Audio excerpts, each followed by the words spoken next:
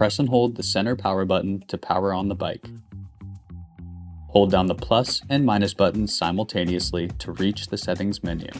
Press the minus button to scroll down to the battery lock option.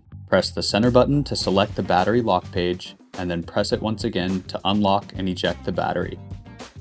Remove the 2 bottle cage bolts on the battery cover using a 4mm hex wrench.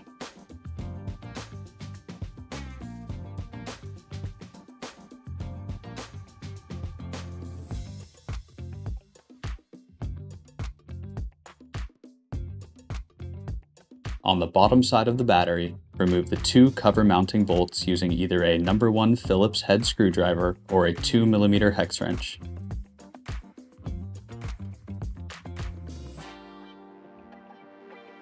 Now on the top side of the battery, fold the carry handle back and remove the last 2 cover mounting bolts using either a No. 2 Phillips head screwdriver or a 2mm hex wrench.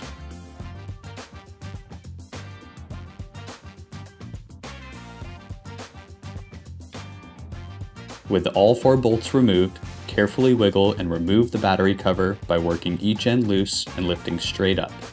Be careful not to damage the mounting tabs. Swap out the cover. Reposition the battery cover back in place and align the mounting holes.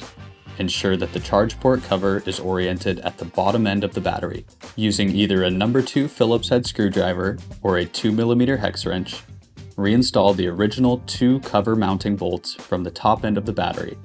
Follow up by installing the original 2 screws from the bottom end of the battery using either a No. 1 Phillips head screwdriver or a 2mm hex wrench. Snug them in place.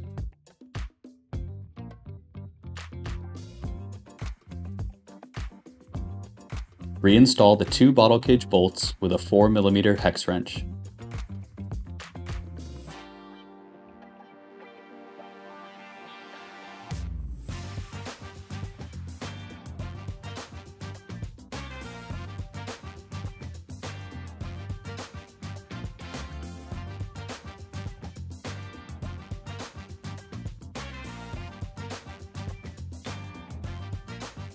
Reinstall the battery by inserting the bottom end first and firmly pressing the top to lock it in place.